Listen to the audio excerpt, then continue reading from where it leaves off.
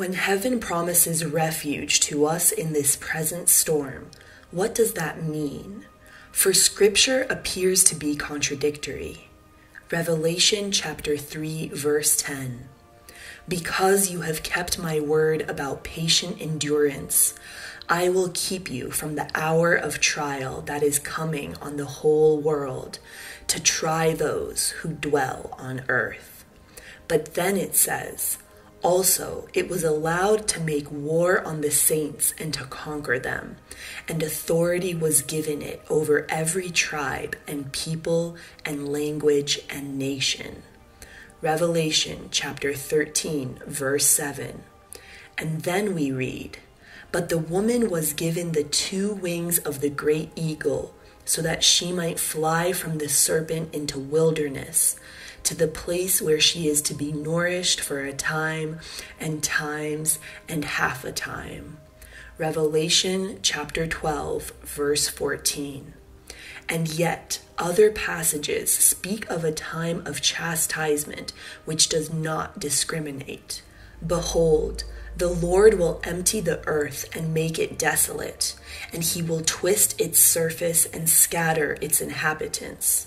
And it shall be as with the people, so with the priests, as with the slave, so with his master, and as with the maid, so with her mistress, as with the buyer, so with the seller, as with the lender, so with the borrower, and as with the creditor, so with the debtor. Isaiah chapter 24, verses 1 to 2. So, what does the Lord mean when he says that he will keep us safe? Christ's bride is promised spiritual protection first and foremost. That is, protection against evil, temptation, deceit, and eventually hell. It is also divine support given in the midst of adversity through the Holy Spirit's gifts of wisdom, understanding, knowledge, and fortitude. Psalm chapter 91, verse 15. When he calls to me, I will answer him. I will be with him in trouble. I will rescue him and honor him. We are pilgrims. This is not our permanent residence. While some people are granted bodily protection to assist them achieve their mission here on earth, it is meaningless if the soul is lost. A tsunami of lies is soon to be released on our globe, and a wave of spiritual ruin has already begun. It will be an attempt to offer peace and stability to the globe without the presence of Christ. Every time the claim is made to fulfill within history that messianic promise that can only be realized beyond history via the eschatological judgment, the Antichrist's deceit begins to take shape in the world. As the light of truth is extinguished in the world, it burns stronger and brighter in those souls who say yes to Jesus, yes to the Spirit who calls for deeper and greater surrender. I personally believe that this is a time of the 10 virgins, a time to fill our lamps with graces in preparation for the approaching trial. That is why our Blessed Mother has dubbed this period the moment of grace. Please do not take these words lightly. You must clean up your spiritual home. There isn't much time left. You must ensure that you are in a condition of grace.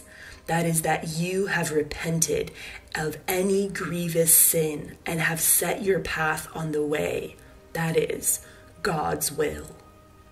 When I say very little time, I may be referring to hours, days, or even years. How much time will it take us to convert?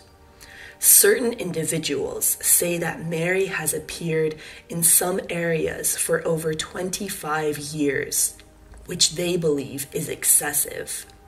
I can only pray God would let her live another 50 years. One of the reasons God is asking us to be in a state of grace is because there are events on the horizon in which souls will be called home in the blink of an eye. Chastisements that will transport countless souls to their everlasting destiny. Is this making you nervous? Why? Brothers and sisters, if a comet is on our way, I hope it hits me in the head. If an earthquake occurs, may it swallow me up. I'm ready to go home, but only till my task is completed. And so it is with you that Our Lady has been working for months and years. You are on a goal of bringing souls into the kingdom, and the gates of hell will not stand in your way. Are you not a part of the church, a living stone in this heavenly temple? Then the gates of hell will not prevail against you until your mission is completed. Thus, there will be some physical protection for the holy ones during the upcoming trials, allowing the church to continue her work. As you walk among chaos, wonderful miracles will begin to become commonplace, from the multiplication of food to the healing of bodies to the casting out of evil spirits. In these days, you shall know God's power and might. Satan's dominance will be limited. Even demons are checked by good angels, so they do not cause as much havoc as they could. Similarly, the Antichrist will not cause as much destruction as he would want. There will also be physical refuges, places set apart by God where the believers will receive heavenly protection, even from the powers of evil, according to Scripture and many mystics. When the angel Gabriel told Joseph to send Mary and Jesus to Egypt, to the desert of safety, this set a precedent. For example, St. Paul seeking sanctuary on an island following a shipwreck or being set free from jail by angels.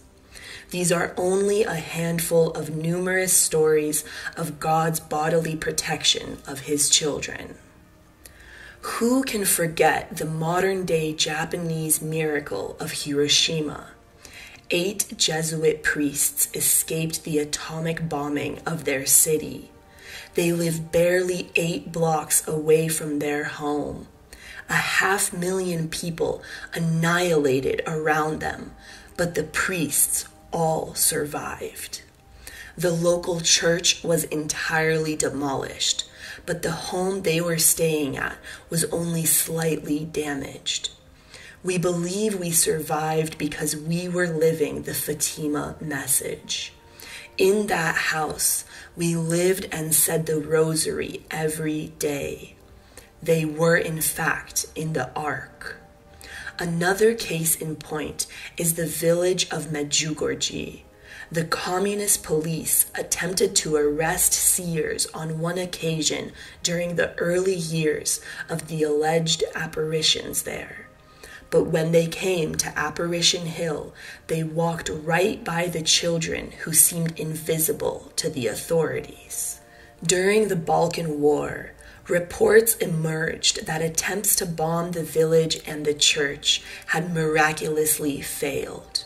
Then there's the wonderful story of Immaculate Ilibagiza, who survived the 1994 Rwandan genocide. She and 7 other ladies hid in a tiny bathroom for 3 months, which the bloodthirsty horde missed despite searching the house numerous times. Where are these safe zones? I'm not sure. Some claim to know. All I know is that if God wants me to find one, and I am praying and listening, my heart full of faith, He will take care of everything. His holy will's road leads to His holy will. Before Christ's second coming, the Church must endure a final test that will challenge many Christians' faith. As Catholics, we must be careful not to invent our own version of the erroneous idea of a rapture, a type of earthly escape from all suffering. That is, we cannot run away from the cross, which is the straight path via which we enter eternal life. War, starvation, plagues, earthquakes, persecution, false prophets, an antichrist. All of these eschatological tribulations that must come to purify the church and the earth will shake believers' faith, but not destroy it in those who have sought refuge in the ark. For the Almighty does not absolutely seclude the saints from his temptation, but shelters only their inner man, where faith resides, that by outward temptation they may grow in grace. In fact, it is faith which will eventually conquer the powers of darkness and usher in a period of peace, the triumph of the Immaculate Heart of Mary, the triumph of the Church. 1 John chapter 5, verse 4.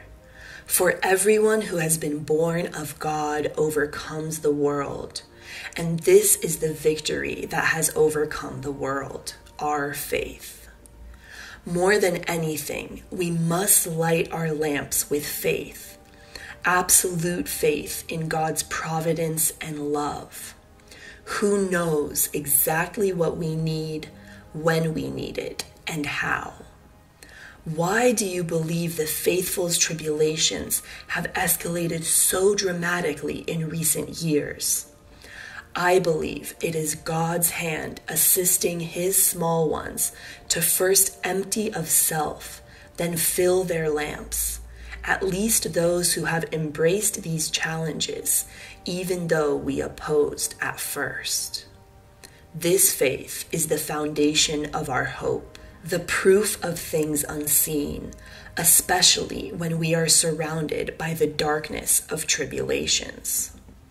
2 Peter chapter 2, verse 9. The Lord knows how to rescue the godly from trials and to keep the unrighteous under punishment until the day of judgment. Zephaniah chapter 1, verse 18.